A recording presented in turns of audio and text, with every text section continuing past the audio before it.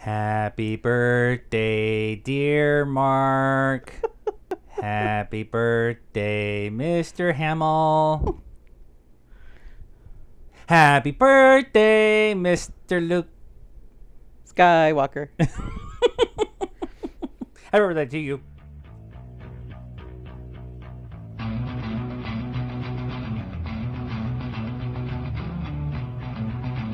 Hello, everyone. Welcome to the Pop Culture Cult.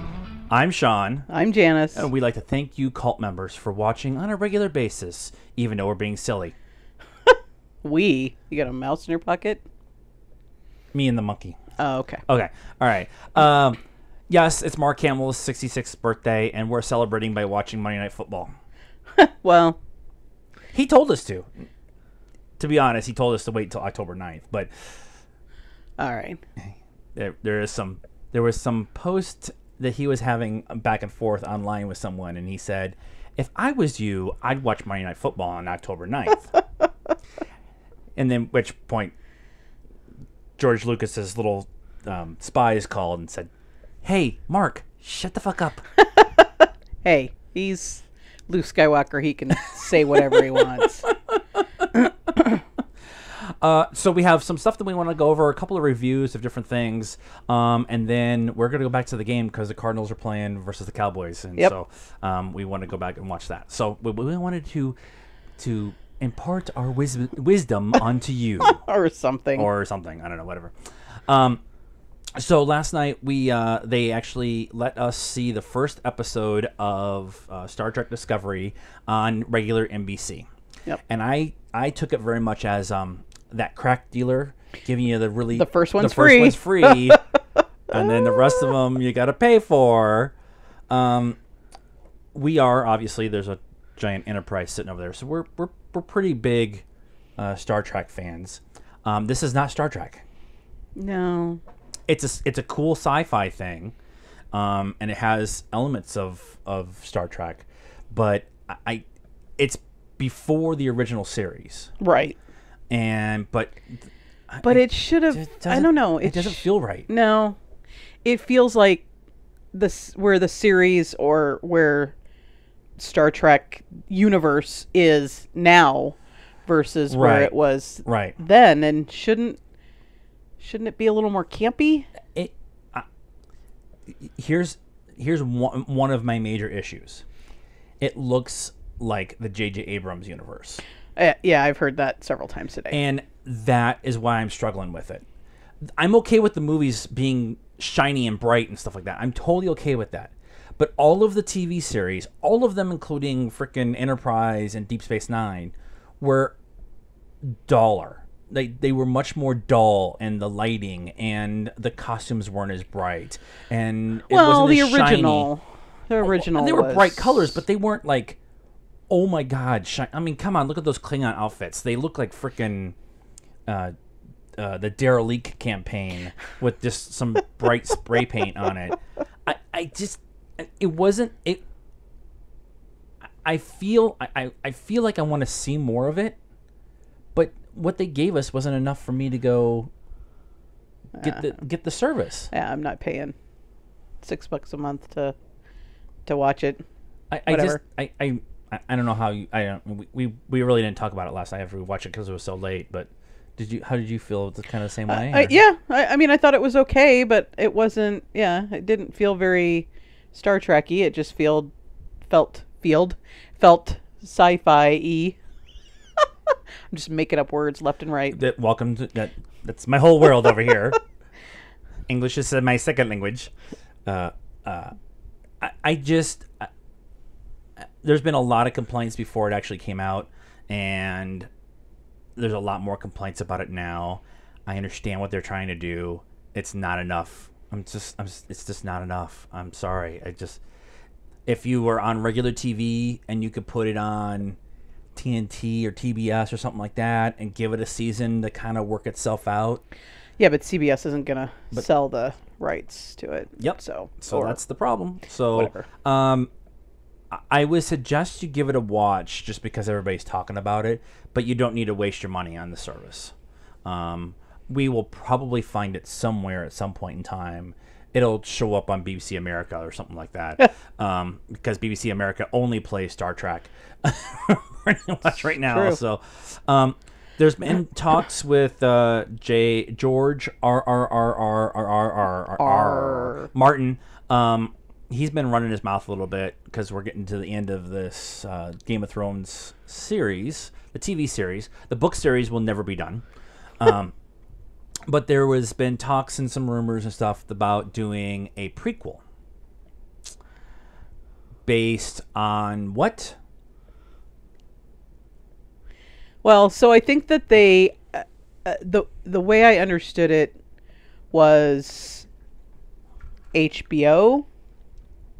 Somebody other than George came out and said, even when Game of Thrones is over, it's not going to be over. We're working on something new. Mm-hmm. And then George, in an interview, and I don't remember if it was for a magazine or a... Yeah, I think it was some magazine. Magazine like that, said, basically came out and said it's going to be a prequel. yeah. Yeah, and there's been a lot of discussions about what that prequel is going to be. Is it the Targaryen Civil War? Is it going to be all this other, all these different things, and a lot of stuff that they've already dealt with within the show. But one of the things that it seems the Collider guys, Ken Knapsack, who host Thrones Talk, did a video, and he pretty much thinks that it's going to be, can't remember what the name of the war was, but it was like 1,000 years, and it pretty much aligned all the houses. So all the houses Right. got aligned after this giant battle, and it's like 1,000 years in the past. Right. And so that would be kind of an interesting thought process. Yeah, and I stuff. think that they're going to need to do something that they've talked about or referenced in the current Game of Thrones to kind of tie people who aren't into the books, which I'm sure go into way more of the history and stuff. yeah. Into it, or otherwise it's just going to be a different show in the Game of Thrones theme. Yeah. I like the idea of maybe doing a prequel, but I don't know if it's let's be honest, it's a cash grab. It's a completely cash grab. Well, and HBO doesn't, once Game of Thrones is over, they've got ballers. They've got ballers, and they've got a couple, but not anything Game of Thrones level. No, and it took them a long time after Sopranos to get something of that level. So, so we'll see. This last week for the Schmoedown, this is our match of the week, and actually we can say the match of the week. There was one match last week. Thank God. Thank God. Not that we don't like the movie trivia Schmoedown and movie trivia. We love it. But that 2-week period where there was a match every day, my nerves are rattled after Sunday we're watching football. And it was like that all week watching all those matches. So we had a 5-way for the top contender, or to fill in the last spot for the singles tournament. And the winner would get the chance to play John Roca. Welcome to the Outlaw Nation, you all. And it was Robert Meyer Burnett, the former Inner Geekdom champion, Elliot Dewberry, the newest member of the Makuga Wildberries. Wildberries. They're so much fun to watch. Jason Edmond, Scott Matz, and there was a mystery player, and they didn't know who it was. Right. Well, it ended up being Ben from Team Action, which as soon as he walked, actually what happened was they introduced everybody. They're all sitting at the table, and then they go to start the introduction of the 5th person, and Riley comes out texting on his phone. Yeah. and Riley's announced that he's retired, at least for now. And he comes out, he's like, "Oh, I was supposed to go, and sorry." And everybody's like, "Oh, you said you were retired. You can't be." It was a joke. He should have just gone over and sat down. Yeah. But it ended up being Ben from Team Action. As soon as Ben came out, we're both boo, boo. It actually was a really good. I like the 5-way matches, the 3-way matches. I like those a lot. Yeah. It was a really good match. A lot of back and forth. Ben was very quiet, which is very unusual for him. Yeah. But it came down to him and Jason Inman, and Inman won. Yep. And kind of a shocker. and he gets a chance to go against Roca. And then he said in the post-match interview that if Roca beats him, he will come out with him for the rest of the tournament and be his hype man, corner guy, cut dude, whatever it is. But it was really good. Yeah, it was really good. Yeah. They did on Friday. They did a preview of the tournament, essentially episode, and so just getting you ready for the tournament, which starts tomorrow. Okay. And they're not gonna do 15 matches in a week like they did the other one, because they need to get everything's leading up to the Spectacular in December. So right. So they got a couple months to spread it out. To work it out. The team tournament, they needed to make sure they get that all figured out and stuff. So the singles tournament is a little bit longer. So, and if anybody's watching, you need to make the comic book men. That needs to happen. Yes. They all need to get on there. Fatal 5-way of the comic book men. It's Kevin Smith's show. And they all, 4 guys run the Secret Stash, which is Kevin Smith's comic book shop. Of course, Kevin Smith's got a comic book shop. The one problem I heard is one of the guys is deathly afraid of flying. And so getting him on a plane to fly and to they're LA, in New York. and they're like in Nassau or something like that. So so put Jason Mewes in his place. Oh, that would go so well. He's sober. Please get the comic book man in a fatal 5-way intergeekdom match. First win to 50 points wins.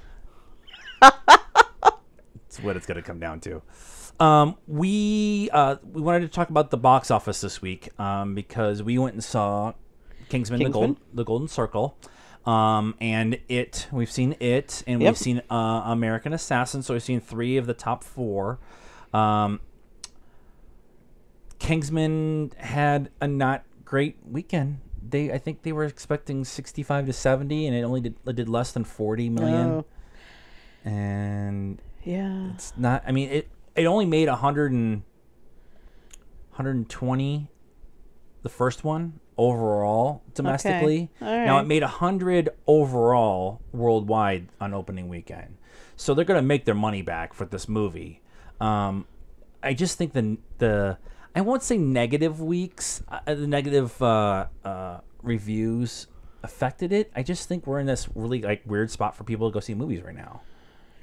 Yeah, well, and there's probably people, I was thinking about it today, and sequels are just not doing it. Now, there's reasons for the studios to make them, and they, there's all the financial stuff, and they weigh, blah, blah, blah, blah, blah, blah, blah. But just over the last at least year, every sequel that's come out has just not been as good as the first one. Unless you're in the Marvel MCU or the Star Wars universe, your sequels tend to struggle. And I don't... I mean, I know they are, but I don't consider those sequels. They're part of a giant story, right? And I think that's the difference, is that you're trying to do a retelling of the original story by still doing some of the stuff that happened in the first one, but trying to do it in a new way. Yeah. But in the Marvel universe and the Star Wars universe, and somewhat in the DCEU, you're telling one big story, and you're plotting in these movies in different spots. Yeah, which I think gives them more of a direction to go instead of just how do we reinvent the wheel. Yeah. I mean, I guess John Wick 2 is probably the it did really well. Yeah, the one that it did. I think it made more in the first 3 weeks than the first one did. Well, it was a sleeper. It was a super sleeper. Yeah. And people complained about how it wasn't as good, and I thought it was just as good as the first one. Yeah, so. And maybe people were waiting to see how the Golden Circle did. I mean, we thought it was good. Yeah. We heard... I don't know what you were... people who are complaining, like Christian Harloff on Collider was... panned the shit out of it and still gave it a positive score. I'm confused by what he was trying to do. He's like, I loved it, but... it was terrible, and I'm like, what? I have to ask the question. Then, what were you expecting? Were you expecting the same movie again? Because if you're expecting the same movie again, then you'd still be complaining. Yeah. You'd probably be complaining more that you just did a rehash of the original one. And that's, I think, a lot of problems that sequels have been having. Is a lot of people want a retell of the first story, and then the other half of people want something completely new, and you can't make everybody happy. And we talked about that in the review, is that you can't put lightning back in the bottle. You can't have that fresh new experience and still stay true to the first one. Again, it's just never going to happen. Yeah. So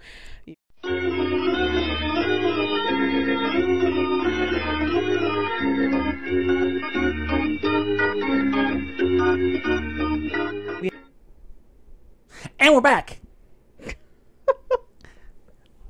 Yay, technical difficulties. Buttons aren't toys. Remember that, kids. So it is crushing. It's $266 million, and it made another $30 million this weekend. It's pretty impressive. I mean, it did better than it just passed The Exorcist. Yeah. For biggest box office for a horror film ever, whatever. Yeah. And then, but however, because that was in the late 70s, The Exorcist came out. I think it might have been earlier than that, but yeah. Okay, so the 70s, but with inflation, right? Adjusting for inflation, it's like it made like $800 million, which is crazy because that was like that was all word of mouth. Yeah, I think I heard there wasn't anything else out that weekend or something, so it was kind of a fluke. Yeah, it just kind of went on its kind of the perfect storm of everything at that point in time. Yeah.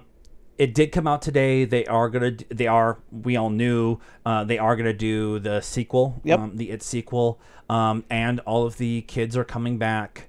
But the big thing is they have a date, September 6th of 2019. So we're talking just 2 years. Yep. They still have to cast the adults. Yep. But Andy Muschietti? No. Muschietti? Muschietti. Is definitely coming back. He's signed on. And then Gary Doberman, who I believe wrote the first one, is going to write the second one.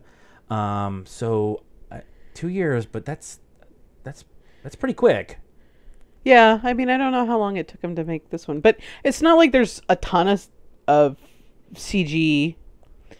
They already have the book, so it's not like they're writing a screenplay from scratch. Right, and they could work on the screenplay and find the adult actors. Yeah. At the same time. Yeah. So but they need to get the kids, that's the big thing when you're working with kids. You've got to get them back in front of the camera as quick as possible so they don't. Yeah. And they're only going to do flashback scenes with the kids. So they won't be the main part, but but that's the thing. Yeah. Lego Ninjago movie got crushed. And I say crushed because it only made $20 million. And I think they were hoping for 3 or 4 times that.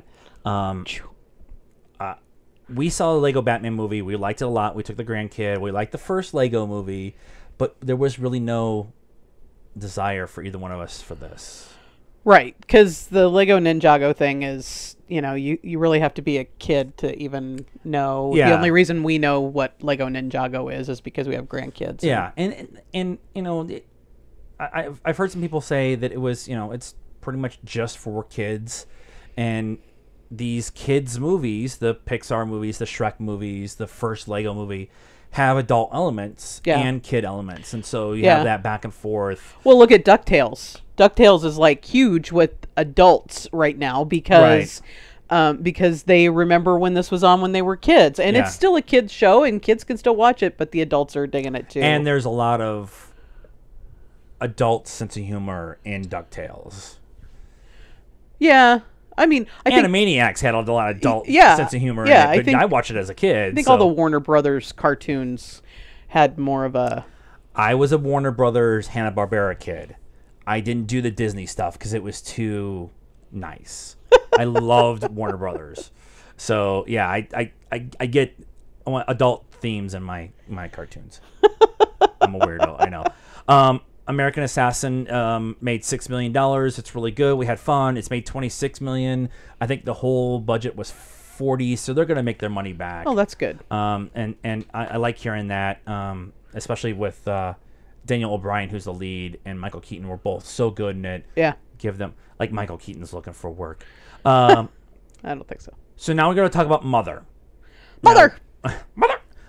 Neither one of us have seen Mother. We will preface everything we're about to say that we have not seen it.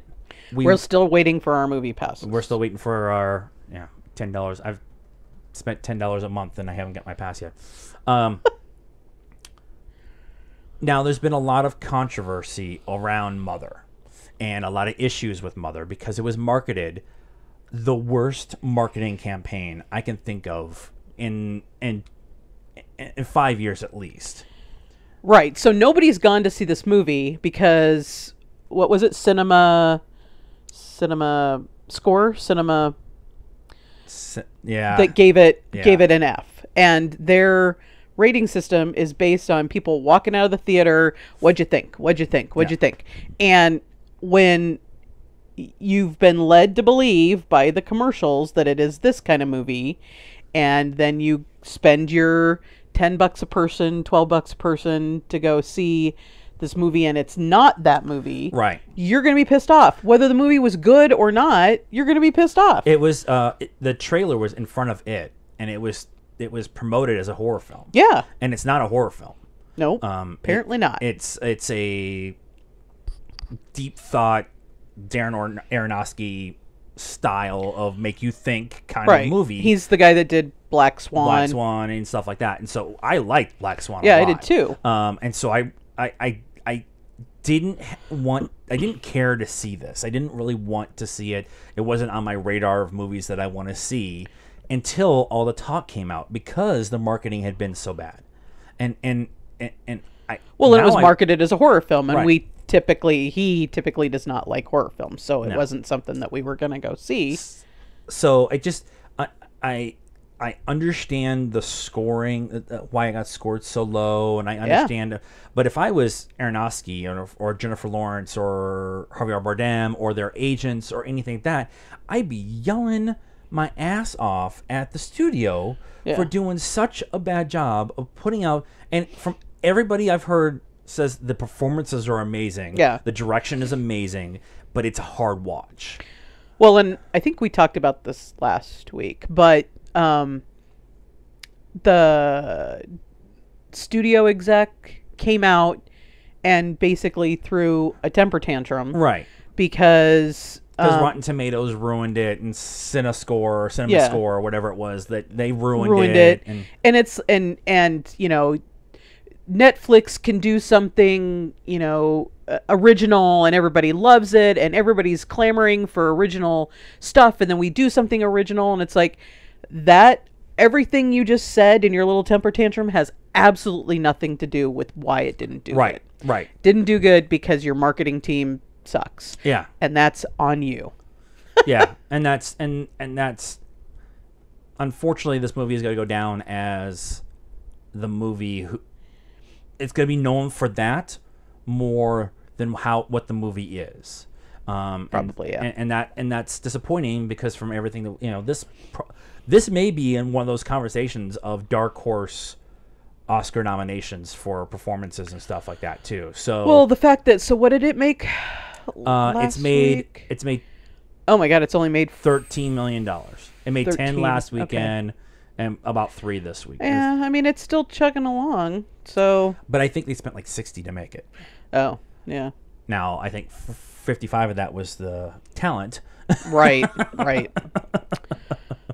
Yeah, I mean, maybe it'll pick up in, you know, DVD sales or rentals, maybe it'll be one of those that it never really goes away kind of movies because everybody's gonna be like, oh yeah, there's all that controversy about Mother. We should go see that. Maybe. And so maybe there'll be a little bit of that. And then Friends Request, apparently the worst horror film that came out in 5 years according to Perry Nemiroff, is out. Whatever. But Hitman's Bodyguard for kind of a throwaway end of the summer movie is still in the theater, and it's made $73 million. I just think it's funny that that's awesome. So a couple couple of Comic-Con things we wanted to talk about. One of them actually deals with us locally here. There's a new con coming to Phoenix called Ace Comic-Con. Phoenix will be the second city to host said Comic-Con. The first one is going to be held in New York, and it's actually run by the guys who used to run Wizard Entertainment, and they do the Wizard World stuff. It's Gareb Seamus. Yeah. Wow. Gareb Seamus. And his brother Steven. And they built Wizard World into this big thing, and then they left to kind of maybe start trying to do cons in a little bit different thing. And their idea is to do cons in like sports arenas. Right. So you're inside the arena. They're going to live stream panels on the Jumbotrons. They're going to make it a encompassing experience within the arena and everything. And the first one, they have the Justice League, except for Ben Affleck, showing up in New York. Right. So, Henry Cavill and Ezra Miller and Gal Gadot and all them, they're all showing up. So they're swinging away at this thing pretty big. Yeah, I'm just I'm not 100% clear on what it is they're trying to do, because they kept saying like kind of this experience and make it more like you're going to a concert or a sporting event. And I mean, we've been at the Phoenix Stadium here, the UPig, the UPig, when it wasn't, it was like a home show or something, and it's really loud in there. Yeah. And so I'm wondering how they're gonna show panels on the Jumbotron. They did Fan Fest there a couple of times, the December Fan Fest for Phoenix Comic-Con. They held it there a couple of times, and then they moved it back to the convention center. I think they did, like, down on the floor was the vendor stuff. If they're gonna do panels on the Jumbotron, are you gonna sit in there and watch the panels and then go? I don't understand. I don't understand how they're making this an experience. I want to see more stuff on it. I want to see more. It's being held in January here for us, so I'm interested maybe going for a day just to see what it's like. But I'm not spending $65 for a second con in January when 3 months later I'm spending. Yeah. Not that our Comic-Con here is expensive. It's actually very reasonably priced. We can spend $65 and go for the whole thing if we buy tickets early enough. Yeah. But if they're gonna bring in Gal Gadot and Ezra Miller and that, are they? That's what they said. That's coming to the New York one. So are they coming for here, or are they? Because they're talking about the panels being on the Jumbotron. You don't have to be there. They could Skype them all in. That's true. Are they coming to actually do signatures and pictures? I don't know. I mean, I'm very interested in what it is. The ad popped up on my Facebook page, and it looked like it was like a fake con that somebody was kind of throwing together and stuff like that. And then more and more news started coming out about it, and it became very obvious that this is a real thing. And the people who are behind it, it's not like they haven't done a big boy con, right? Big boy level cons. So I'm just interested to see. I'm getting really antsy to go watch the game. So I just find it interesting to see what happens there. And then we wanted to thank everybody who went to Salt Lake Comic-Con this last weekend. There was a plan in place at one point in time for us to go up to Salt Lake for the weekend and go to the con, and then hit Vegas on the way back. And we couldn't wait. Actually, we got free rooms over Labor Day weekend, so we went to Vegas then. But there was a lot of really good stuff that came out of Salt Lake Comic-Con this year. It is quickly becoming one of the top cons in the country. It's almost better than the one here. as far as talent goes. There was some. John Borman was there. Yeah. Stephen Amell was there for the day. Christopher Lloyd was there. Elijah Wood was there. Joan Cusack and John Cusack were both there. They did a panel together. All the Twisted Toon guys were there. It was Michael Rooker. Michael Rooker was there, and so Dick Van Dyke was there. He was here this year, and he was there. So a really good attendance, really good cosplay. A lot of we got a lot of good pictures and videos and stuff like that. And we tried to share some of the stuff we could. But I just wanted to thank everybody at Salt Lake for sharing as much as you do. Not a lot of the other cons do that, and so I'm just jealous. So now I'm going to go edit these two videos together to make one big video. And tell us what you think. Are you excited about this Ace Comic Con and the possibilities of having a new con in the circuit? Are you looking forward to the Game of Thrones prequels? Have you seen Mother? Please let us know your thoughts on this episode. Please leave us a comment. Also, when you're there, hit the little thumbs up button and like the video. Also, if you go up into the corner, you can say there's this thing up there that says subscribe. Subscribe to the channel. And share with all your friends, because we're trying to build a community of people to talk about movies and TV shows and cons and all that kind of stuff. And so please do that. You can also get a hold of us on Facebook at the Pop Culture Cult. We're Pop Culture Cult 1 on Instagram, and we're at Pop_Cult1 on Twitter. We're also on the Stardust app under the Pop Culture Cult. Please download the app, like us first, and then go like everybody else. Anything else? Nope. Go Cardinals. Good night now.